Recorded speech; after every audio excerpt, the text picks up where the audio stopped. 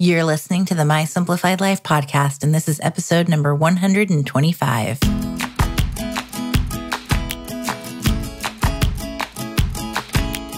Welcome to the My Simplified Life podcast, a place where you will learn that your past and even your present don't define your future.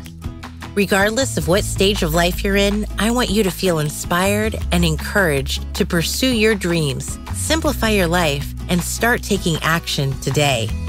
I'm your host, Michelle Glogovac, and I'm excited to share my stories and life lessons with you while taking you on my own journey. This is My Simplified Life.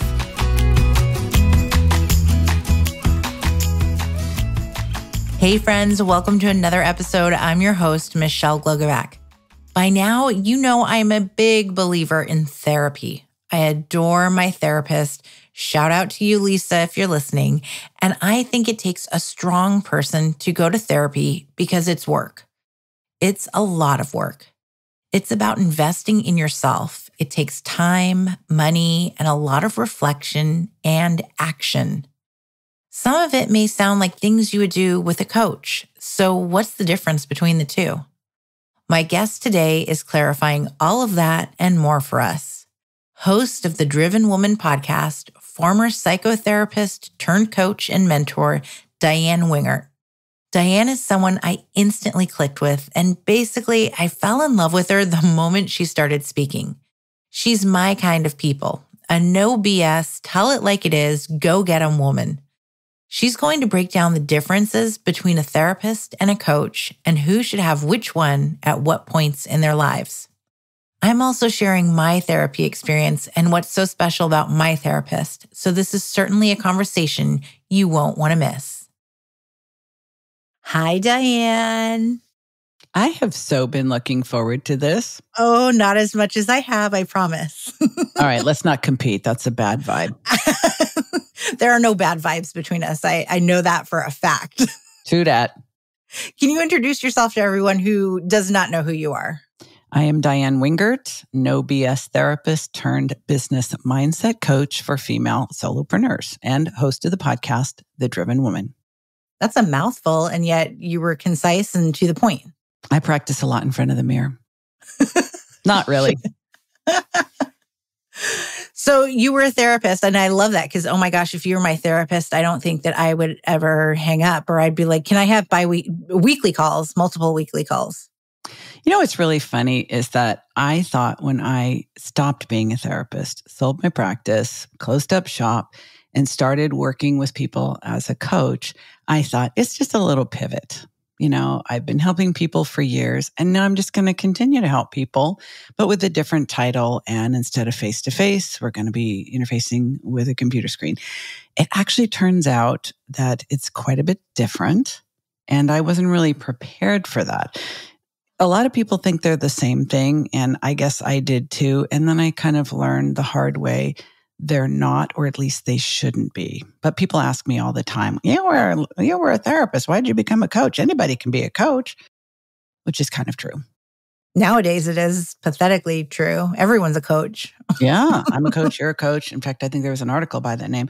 Well, because it's an unregulated field, as you know, and that means that even though the ICF, the International Coach Federation, is trying very hard to become sort of the mandated or at least the approved of certification body, there are no restrictions. Literally, anybody can be a coach. You don't even have to be an adult. And you don't really have to know anything either, because the thinking on the interwebs is that if you are 3 steps ahead of the person you're helping, you are an expert to them. I'm like, isn't that what we used to call the blind leading the blind? I'm so confused. I'm so confused about the and way. And even if you're 10 steps behind the person, like we were talking before we started recording, the 20-year-old life coach, you can't. It's just, that's like an oxymoron. You cannot be 20 years old and be coaching other people on life. And I can say that because I'm twice that age and I still don't know it all. Actually, I'm a little bit older than you. And what I've learned is that the older you get, if you actually understand the assignment, to borrow a TikTok phrase, you become increasingly aware of how little you truly know. And that should make you wiser and more humble. It doesn't work for everyone, as we have ample evidence of, but I think the youth generally think they know everything. And then they actually start to grow up and realize, oh, maybe not so much. And life has an interesting way of driving the point home if you're not paying attention. So if you live long enough, you might be completely stupid by the end. I love that. It reminds me of my 6-year-old because he's like, I know everything there is to know about everything. Like, I don't need to go to baseball practice. I know everything there is to know about baseball. And then we'll throw him a ball and he can't catch it. And we're like, well, maybe you don't know everything, do you? Yeah, I guess I better go to practice. I love the bravado, though. I think that's just exceptional. In fact, are you familiar with the meme, Michelle, to be like Chad? Have you heard of that? No.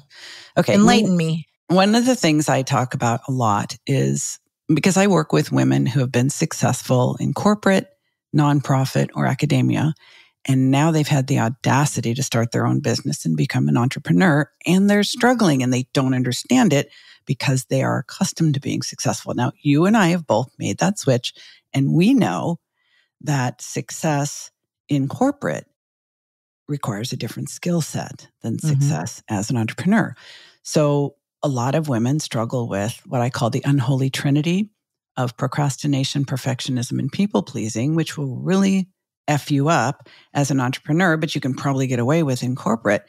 And be like Chad is sort of the quintessential, like totally average dude who thinks he's God's gift. And this goes back to an article that I often quote called The Confidence Gap that was published in Atlantic Magazine, February 2018, I believe, that says a man will apply for a position when he meets 50% of the criteria that they're asking for, whereas a woman will not even apply unless she meets 100% of the criteria.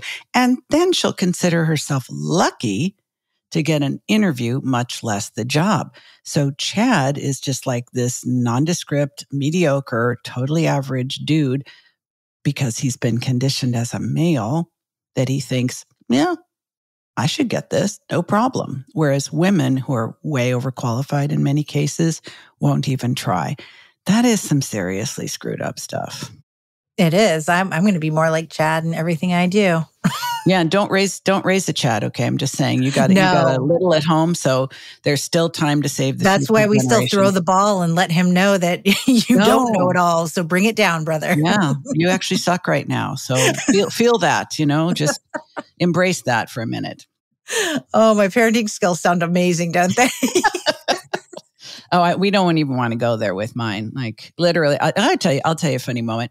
Because I'm still really close to all my kids. And when you hear this, you'll wonder why. But my oldest son would be very fond of having tantrums in supermarkets. And why I ever brought him with me is beyond me. But I would take him into the store and he would want things and he would try to hide them in the cart. So maybe I wouldn't notice. And I would just be so busy in my mom brain that they would get scanned through and go home in the bag and into his mouth.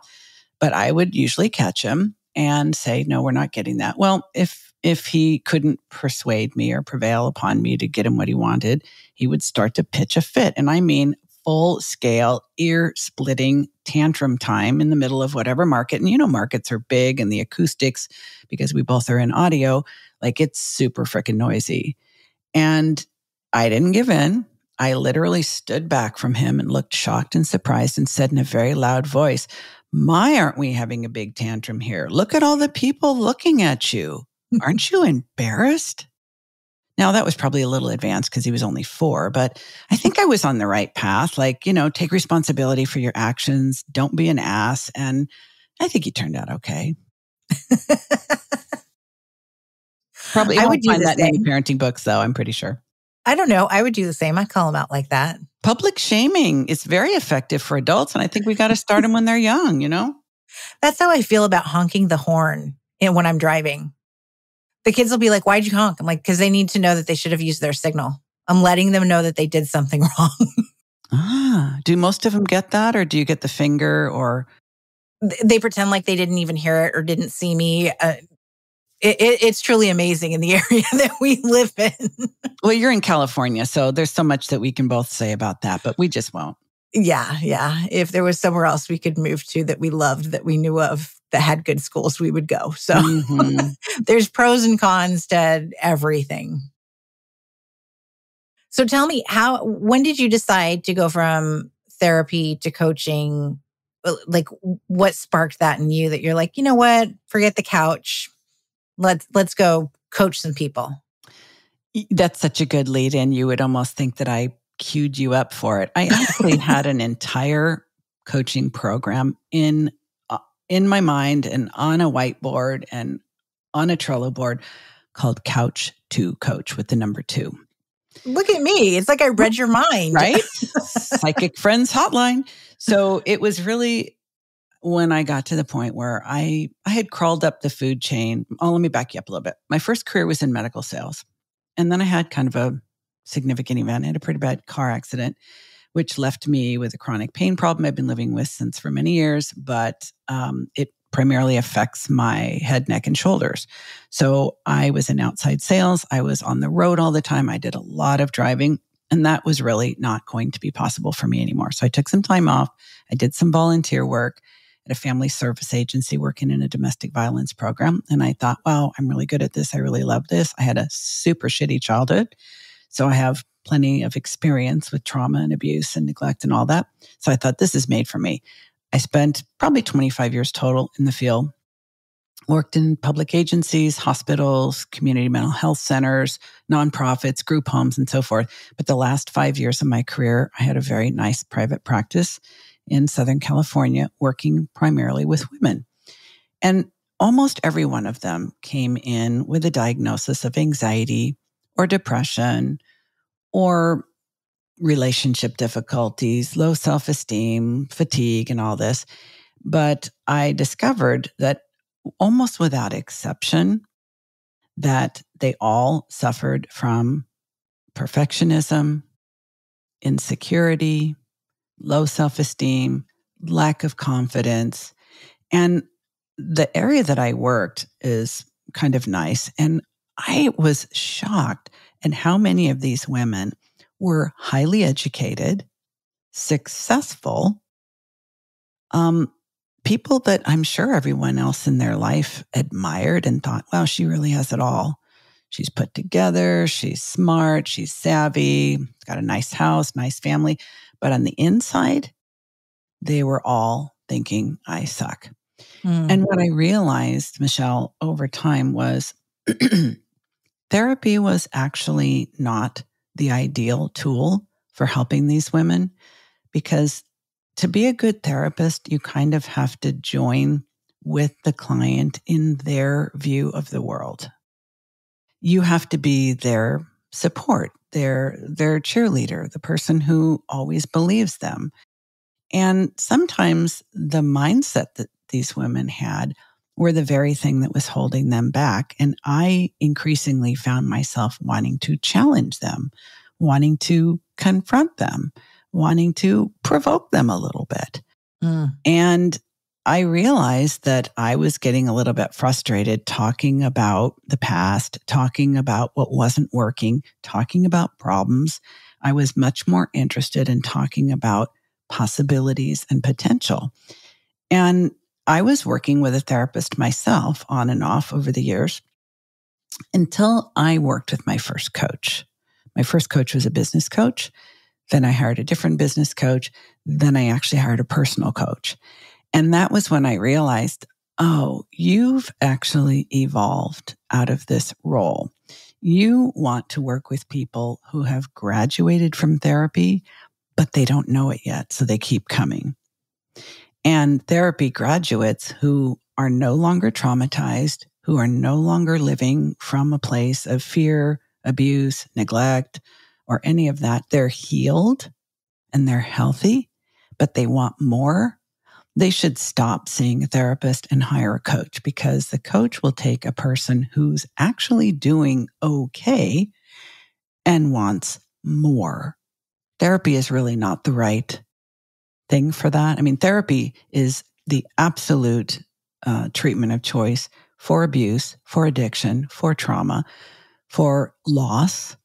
But once you go from an open wound to scar tissue, I really don't think therapy helps you move forward. In fact, I think it keeps you in a place of, in a way, being stuck because you're no longer hurting, but you're not really thriving either. So I started firing my clients and saying, you know what? You don't need this anymore. You really need to just go make friends, start dating, get a better job, dump your husband, like whatever. Like you need to start leveling up, and us talking about what got you here isn't going to get you there. So I went and got a couple of years of coach training and realized, yeah, this is the difference. Now, let me just say at this point in time, be a little controversial here. I no longer fit with most therapists, but I also don't fit with most coaches, because most therapists don't know actually how to help people reach goals. And most coaches don't know anything about mental health.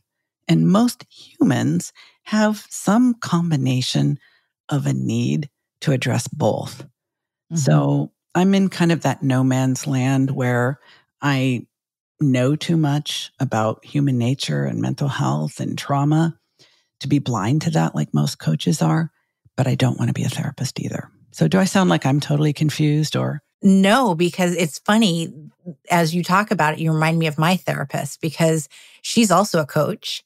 And it was something that drew me to her as my therapist because I went, oh, you know what? She's going to understand also my role as a business owner and the online world. And that was really one of the key factors of why I chose her. And because we could go through my childhood, my trauma, all of these experiences. And then she could say, what's going on now? And then I could tell her all about my work business and work and, what regular life is like and combine the two, because she sees over the past couple of years, she says, I've seen how in working on the therapy part, how it's actually translated to my business as well. Mm-hmm. And the newfound confidence, I'm just going to go for it. It's definitely been this mixture. And for us to, I would say, I guess I'm quote unquote healed, as you were saying. And so I don't see her every week or every month. It's like once a quarter, a check-in, because I don't need that. So I have kind of graduated. If I need it, then she's always there. But there's definitely something about the combination of the two, and most therapists not having, that one aspect, or the coach not having that other aspect.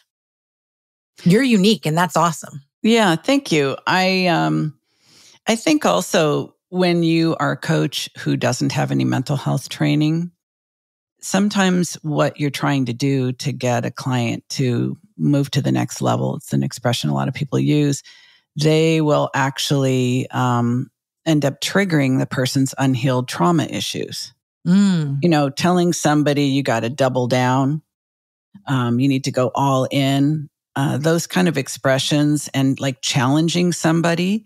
They may be afraid of doing whatever it is you're challenging them to do for reasons that have nothing to do with being committed to their business goals.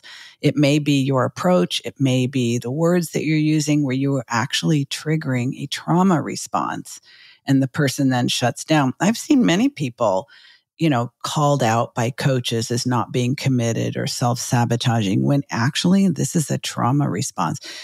A friend of mine, Nicole Lewis-Keeber, is a therapist and coach, and she specifically works with entrepreneurs on trauma issues.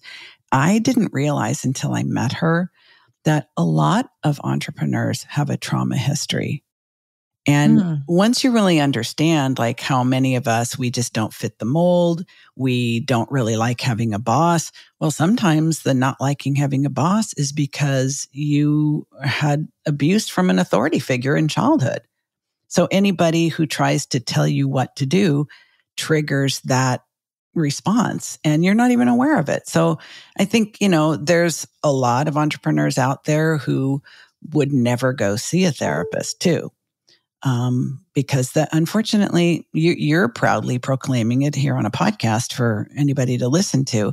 For the unfortunately. millions of listeners around the Millions world. of listeners, yeah, worldwide audience. But I think plenty of people still feel that it's shameful and stigmatizing because they think it means there's something wrong with you. Listen, sister. Well, quite honestly, that's how I was raised. That you wouldn't go see a quack. Yeah. Why would you go see a therapist, whatever, And I actually went in my mid-20s. I started therapy and, got to a point that I thought that I was good and stopped. And then, after having kids and launching a business, I'm like, yeah, there's still shit that needs to be dealt with here. So sign me back up. But yeah, I was definitely raised that you don't go seek help from a therapist. But you know what? She also believed that we shouldn't really go see doctors unless we're on our deathbed. So okay, well then that's a whole other level of, Well, a therapist also, that's when it brings up all of really the truth. For me, it was to go to a therapist was I'm going to speak the truth of this is what happened. And, then that meant that everyone had to deal with it. It can no longer be shoved under the rug of that didn't happen. Oh, you're a whistleblower. Yeah, I guess. Yeah. Well, potential whistleblower. Hey, yeah. Speaking of, are you a Netflix person?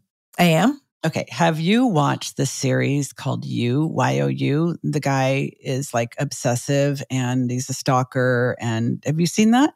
No. And I don't think I should start tonight that I'm alone. Okay, probably not. Oh, I'll just tell you quickly. They're in season 3 right now. And he was about to kill this woman. He gets obsessed. And then when things don't go right, he has to get rid of them. It sounds really sick, but it's actually quite funny. Or maybe I'm the one that's sick. Anyway, it's very entertaining. But he was about to kill this woman, and she confessed that she was pregnant. So they ended up getting married, moving to a bougie Northern California suburb, and starting to raise their kid. But anyway, they've just killed someone else because it was the neighbor, and she was flirting with him, and blah blah blah. End of the story. They go to couples therapy. And they're trying to have a couples therapy session where they don't disclose that they just killed someone. It's actually really entertaining. And have you seen Killing Eve? No, I'm writing these down. I never take notes during a podcast interview, seriously, but I'm actually writing them down. Entertainment director, Michelle. Okay, so Killing Eve, I think, is moved to a different network. I have been waiting for it to come back for season 4, which will be the final season. I just think there's a real shortage of really intelligent programming featuring strong female lead characters. So whenever I find one, I just have to tell everybody about it. Now, Killing Eve has these 2 female leads who have this incredible relationship, and each of them has an incredible personality. But the one whose name is Villanelle, you got to frickin' love that, like a Disney character. She's in the therapist's office in the trailer saying, I killed 2 people this week after trying really hard not to. Bless her heart. And the therapist says, he's writing on his pad, he says, that's less than optimal. Can you see why I love this? Come on. Yes. You've got to check it out and let me know. I will. I'm one of those people that has to see things through to the end. So even if I don't like a book or, a show. So right now I'm in the middle of, and just like that, the Sex and the City reboot. And I'm less than enthralled with it, but I've got like 3 episodes to go. So I'm like, I just got to do it. I got to see what happens, even though I'm like, whatever. You're a finisher though. But see, that's really, really great because excitable personalities like ours, if I may be so bold to speak on both of our behalves. Please do. Sometimes something else comes along that feels more exciting, and then that distracts us. So we are better at starting than finishing. But if you've got that gene that you have to finish what you start, even if you're not enthralled, I need to get some of your DNA. I need to maybe scrape some of your skin cells next time we're together or something like that, because I sometimes have trouble finishing things once I've fallen out of love with them. I use it as a reward for myself. So I'm like, if you finish this god-awful book, then you can start this next one. And I swear it's going to be much better. And that works. It does for me. Yeah. All right. Yeah. And that works for shows or whatever. You know what show we watched was The Shrink Next Door? Did you watch that? No. Sounds like something that should be on my list, though. It should be. It's with Will Ferrell and Paul Rudd. Oh, that sounds like and a it's good cast. not what you would expect. And it made me so uncomfortable. The way Paul Rudd is the therapist and the way he treats Will Ferrell and like bamboozles him into taking his money and stuff. And I just had this pit in my stomach of like, oh my God, this poor guy. And it's based on a true story. There are some unscrupulous therapists out there. I think it's one of the funny things, and going back to the subject of therapist versus coach, even my own husband said, Di, you have legitimate credentials. You are a UCLA educated, highly trained, board certified diplomat.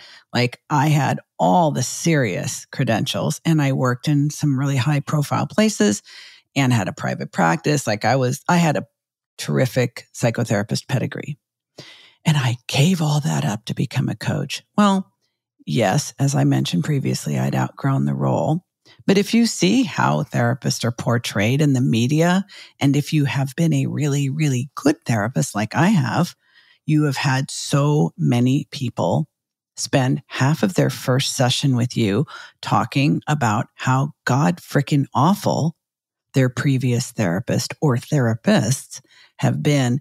And frankly, the amount of education and training and oversight and supervision and credentialing and continuing education that therapists have to have, I am always shocked to shit when any of them do a real bonehead move like sleep with a client or commit some sort of fraud but I did regularly read those listings in the back of the therapist magazines, and they are out there. I mean, there are people who are just unqualified. In fact, back in the day, they actually did away with the licensing, the oral exam through all the professions, psychology, social work, and marriage and family therapy. We used to have a written exam and an oral exam. And the oral exam, you would meet in a hotel room and they would give you a vignette, and you would literally from out of your very own brain with no notes, no props, no cheat sheet, say exactly what you would do in like 10 different areas. And 40% of people failed that exam. So what did they do? So they just got rid of it. Oh, well, it See sounds what like I'm the saying? SATs. See what I'm saying? So we have dumbed down even the profession of therapy by making it possible to become licensed to practice independently in your state on the basis of 2 multiple choice exams. I got news for you. Human beings are not multiple choice exams. So I really can't blame anybody for taking the quick path and becoming a coach instead, because a really, really good therapist is worth keeping close, paying well, and showing a fuck ton of respect to. But they're not all good. And by the same token, I have seen a lot of shitty coaches and some really good ones that would put any therapist to task. So it's let the buyer beware marketplace at this point. And you really got to do your homework and trust your gut. Too many people enter into situations and keep going even though they're not getting their needs met because they don't have the confidence to trust their own intuition. And I think that can be said for just about any industry. Anything. I mean, you and I were talking about podcast pitching before we started recording, and it's the same thing there. It's anybody can say they're a publicist. Truly anybody. There is not even a multiple choice test for that. It's true. And it's a shame because, you can charge thousands upon thousands of dollars and get absolutely nothing, or copy and paste. Well, it goes back to the be like Chad thing, is that, even though it's true that many, many women struggle with confidence issues that hold them back, there are some that will boldly proclaim that they are experts when they literally don't know their ass from their elbow, and even teach other people to do the same thing. So I think something we chatted a little bit about in the pre-chat is this whole subject of what makes someone an expert? Mm-hmm. I think because the internet, social media, all media at this point, digital media in particular, moves and evolves and changes so rapidly that if you've been doing something for a couple of years, that feels like enough. And I just don't, I don't know, maybe I'm old fashioned, but I'm really uncomfortable with the notion of someone declaring themselves to be an expert in something after a very short time, simply because the standards for what an expert is seem to have completely disappeared with the internet. Yeah, totally agree. Everybody's an expert. Everybody's an influencer. Me. We actually, if you don't declare yourself to be an influencer, you might actually be one. I don't trust anyone who calls themselves an influencer, but I am influenced daily by people who know their shit.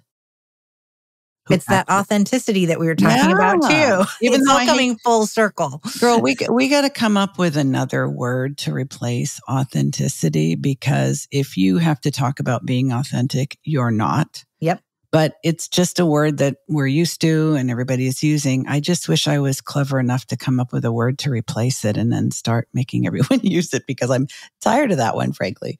Just being truthful, being yourself, being honest.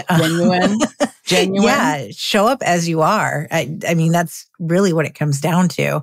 And, you know, you'll see me on my Instagram at 5 a.m. and that is truly what it looks like when I've rolled out of bed. Girl, those pictures are what I live for. I don't wear makeup in general. You'll see this shortly when I record with you on video. It's just, that's who I am. I don't have time for that. You're doing serious girl shit. You're doing entrepreneur shit. You're not teaching makeup tutorials on YouTube. You know? No, that's what my 5-year-old is for. You know, she does that. Let them go work. She's like, "Can I do your nails? Can I do your makeup?" I'm like, Somebody's got to do it. Yeah, because mommy ain't. So what does it look like when someone comes to work with you as a coach? What are they doing with you? What does that look like in general? You know, what's a session like, or do you have sessions? What is it that all looks like? I'm actually in the midst of, I wouldn't say it's rebranding, and it's not exactly pivoting either, but just niching down even further. As I mentioned, I work with female solopreneurs who've been successful in corporate, nonprofit, or academia and now struggling on their own. Many of them are coaches. Some are consultants. I've actually also worked with people who've launched product-based businesses, encore careers after retirement, you name it. But they share something in common, and that is the reason why they hire me, is they need to be taking actions that they aren't taking. They know they're qualified. They know that they are actual experts, even if they don't claim to be. They even have a plan, but they may not be executing on it. And my expertise, my wheelhouse is really using my intuition and my experience and skill to assess what is actually holding them back. Usually it is internalized cultural conditioning and our own female hormones, which help get in the way, and the unholy trinity, as I mentioned, of perfectionism, procrastination, and people pleasing. But where I'm learning that I am most effective and I love coaching around, because it frees up so much potential, which turns into profit, is boundaries. Better boundaries in business.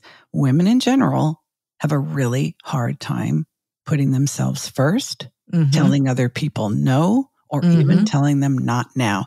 And this is across the board with family, friends, team members, potential clients. We think that we need to be there for everybody on demand, and we have a hard time actually identifying our value and charging appropriately and all the things. So better boundaries in business is becoming kind of the thing that I am really, really enjoying coaching people on. And I'm probably going to be declaring that a lot more publicly in the future, because I just see what a difference it makes. I just helped a client like double her income by making one change in the way she relates to people. And she kind of knew she needed to change it, but really didn't know how. And I was literally in tears when she told me, it worked. And I'm like, I know it works, but it's great when you actually get to see it. Sometimes people don't put things into practice when they learn them from you, and I hear from them 2 months later. I've helped people build businesses, pivot businesses, close businesses. And another specialty is when they got too many things going on in their business to make it right-sized and not overwhelming because they want to do all the things. So I've been working with people one-on-one for the last several years, and I am getting ready to launch a mastermind for more experienced female entrepreneurs who don't need me every week and would really benefit from being part of a cohort of other badasses, all helping raise each other's boats. I love that. And I totally agree with you on the boundaries. It's something I've had to work on, especially coming from the corporate side where I had to be on. I was always on. I was always answering emails to the point that I actually had a manager who told another manager, he was like, wait, somebody said something about me cooking. And he goes, what do you mean cooking? Like, how? She's like a techie person. She doesn't know how to like run a home and stuff. And the other manager's like, you have no idea who Michelle is. She's like a cook and like a mom. But because I was always on and responding and doing all these other things, he just assumed that I was just like a non-hands-on type of person. So those boundaries are important to learn, to shut it down, to turn it off, to close the office door, walk away, take your Fridays and not have appointments. It's stuff we all have to learn. And not only that, Michelle, I would say the kind of boundaries I'm also talking about are where we take too many clients at a friends and family discount, or we don't say no when we do a discovery call with someone and we know they're not a good fit and they want to work with us so bad, we say yes anyway. Like when I look at the boundaries, I'm thinking about being able to say no, being able to say not now, being able to turn down opportunities to do things that might be great for the other person, but not great for you. Like the whole thing.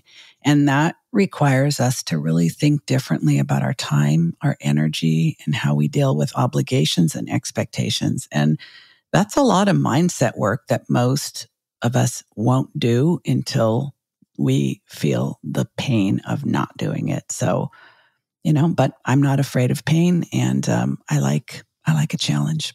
I love it. Can you share with everyone where they can find you and join this amazing mastermind cohort that you are about to launch? They can go to my website at Diann Wingert Coaching. Diann is a funky spelling, Diann. So Diann Wingert Coaching. I'm sure you'll link to that in the show notes. Yep. And I would love it if you'd follow me on Instagram at Coach Diann Wingert, and check out the Driven Woman podcast, which is really for ambitious women falling short of their goals, and some good inside info on what to do about it. Thank you so much. I've loved it. I've loved it more. Okay, we're going back to that. Okay. I could literally talk to Diann all day, and secret fact, we actually chatted for over 2 hours when we recorded this episode and only stopped because I had to pick up my tiny humans. Friend, are you ready to do the work? Whether it's with a therapist or a coach, how can you start moving forward and achieving your goals? I can't say enough good things about Diann, so if you think she's someone you want to work with, then go seek her out. She's helping entrepreneurial women unlock their brilliance, and that in itself is a gift. It's time you unlock your brilliance and share it with the world. Share your gift and stop keeping it a secret. Do the work, seek the help you need and deserve, and unlock your potential.